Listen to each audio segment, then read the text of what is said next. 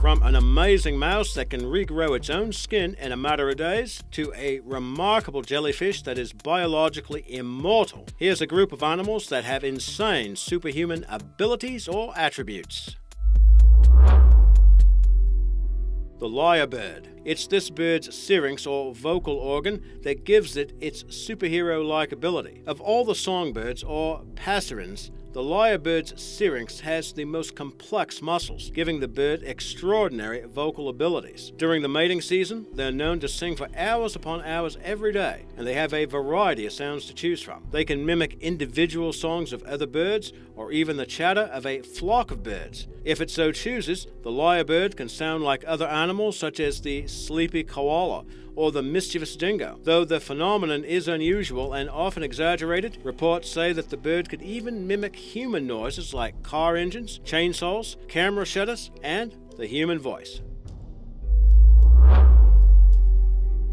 Skin-shedding mouse. Now there's a scene in Terminator 2 where the Terminator sheds off his own outer layer of human skin, exposing the metal hand beneath. It's very dramatic, but imagine how much more horrifying it would be if he had pulled the skin off only to reveal normal human flesh, bone, and blood beneath. Now that would have been something. If humans are ever able to harness the skin-shedding abilities of the African spiny mouse, this fictional, grotesque scenario could one day be a possible reality. African spiny mice have incredibly weak skin, a terrible setback for most creatures. When attacked, they have the ability to lose large strips of the skin, allowing them to escape hungry predators who mean them nothing but harm. However, they are inevitably left with horrific wounds.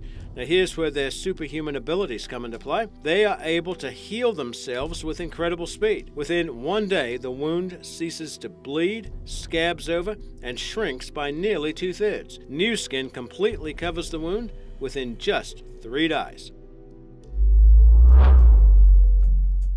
The immortal jellyfish. Now this species of jellyfish, scientifically referred to as the Turritopsis dohrnii, has somehow found a path to eternal life, something that, though we've been trying for thousands of years, remain unable to duplicate. When the wounded by physical attack or environmental stress become sick or old, the immortal jellyfish can revert back to its young or polyp stage and start its life anew. As exciting as these creatures and their ability is, they aren't as extensively studied by scientists as many other creatures. Projects related to creatures like jellyfish are generally underfunded. Also, immortal jellyfish are incredibly difficult to study and maintain in captivity. They require constant attention, including but not limited to daily inspection. These reasons mean that only one doctor, Shin Kubota from Japan's Kyoto University, a man who is a minor celebrity in his country, think Japan's Bill Nye, has been able to sustain a group for a prolonged period. While observing his immortal jellyfish over the span of 2 years, Kubota says that they rebirthed 11 times. Don't sleep on them. Dolphins need to breathe every once in a while, and that, combined with the ever-present threat of being attacked, means that it must be hard for dolphins to get good sleep. Well, it is. Nearly impossible, as a matter of fact, so they've adopted a method of sleeping that'll make nearly any human green with envy. They can sleep with one eye open and one eye closed, shutting down half the brain while keeping the other half active. This allows them to float to the surface to breathe and look out for approaching sharks while still gaining the benefits of sleep. Now, how cool would it be if we could do things like wander to the fridge or go to the bathroom congenitively while still sleeping? Flying snake. While we can't fly of our own accord, we have invented plenty of objects that give us the ability within the last century. Outside of these machines and creatures with wings, there are a few select animals like the flying squirrel, which is coming up, or the flying snake, that, though they seemingly should not be able to, they can achieve degrees of flight on their own. The flying snake propels itself from tree branches, converting its body into a C shape that allows them to trap air. By undulating rapidly, they can turn themselves in the air and glide for great lengths. Their ability to direct themselves mid-flight makes them better gliders than their mammalian equivalents, like the flying squirrel. Flying squirrel. Okay, so both this and the flying snake are misnomers since neither creature can really fly, but flying snake sounds a lot cooler than gliding snake, and they both have incredible gliding abilities that make them more than worthy of being on this video. In this creature, the flying squirrel has adopted a patagium, or a parachute-like membrane that stretches from the feet to the wrists, and this allows them to glide between trees for remarkable lengths. Flying squirrel flights have been recorded to be as long as nearly 300 feet. Desert kangaroo rat. Now, these rats aren't like most of the species. They hop around and have long back legs, a lot like, you guessed it, a kangaroo. But the name and these characteristics are not what makes the desert kangaroo rat superhuman. These animals can survive for an incredibly long time without water from their environment. They get all they need thanks to metabolic water, which is water created within a creature by oxidizing energy from food. It's why these creatures can be found all over the deserts of southwestern North America, including the hottest place on the entire continent, Death Valley. A friendly olfactory. Dogs and their acute sense of smell are perhaps one of the most well-known and remarkable animal traits. Dogs have 25 times more smell receptors than we do, allowing them to smell things 100,000 times better. These receptors lead to an olfactory cortex that is 40 times larger in dogs than it is in humans. In recent years, studies have led to promising evidence pointing to dogs' abilities to detect cancer through their olfactory. Cancerous cells release different metabolic waste products than healthy cells. Dogs can smell this difference. A research hospital in Milan took urine samples from 320 men with prostate cancer and 357 without. 2 dogs were used in the study, and when taken together, they had an incredible 98% accuracy rate.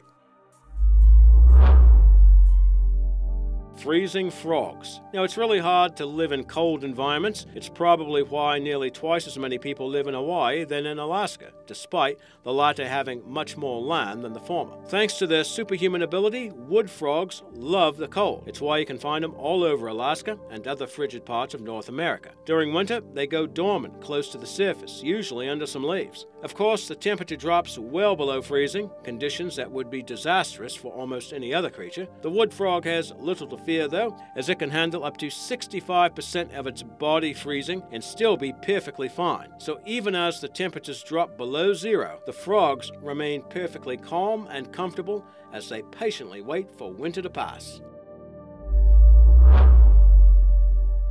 Long-lived sharks. Lying in the inhospitable depths of the northern Atlantic Ocean, the Greenland shark has a lifespan that can only be equaled by the likes of fictional creatures. Researchers recently found that these animals can live as long and even longer than 400 years, making them the longest known living vertebrates on the planet. The team also found that they grow at a remarkably slow rate, just 1 centimeter a year, and do not reach full maturity until they're 150 years old. Before this research was concluded and disseminated last year, the longest known living vertebrate was the bowhead whale, who could live up to around 211 years. On land, tortoises and tuatara, reptiles endemic to New Zealand, have lifespans that can be well over 100 years. Henry, this studly male tuatara living in the Southland Museum and Art Gallery, became a father for what was likely the first time in 2009 at the age of 111. That's the way to get the job done, old boy. Lick it up. Human tongues don't get much longer than 4 inches, and those things are pretty freaky. While they can be an advantage for some people, just ask Gene Simmons, there's no real reason, evolutionarily speaking, for them to come any further out of our mouths than they already do. Now, the same cannot be said, however, for a few animals that have insanely long tongues. The aardvark has one that extends a full foot. Perhaps more shocking is the European green woodpecker. Despite being significantly smaller than humans, their tongues are slightly longer, around 4 inches on average. That's 1/3 of the body length. So where does all of that tongue go when they're not using it? Although you can't see it because it's under the skin, the tongue coils behind the skull and over the bird's eyes. And these two creatures have such long tongues for the same reason. They both subsist on ants, whose nests often run deep into the ground. Frog hoppers. As far as jumping ability goes, Fleas are probably best known in the animal world for their ridiculous leaps in relation to the body size. They come in second, however, to frog hoppers. As nymphs or spittlebugs, they have been known to jump 100 times their own length, which in human terms is like a 6-foot person being able to jump 600 feet in the air.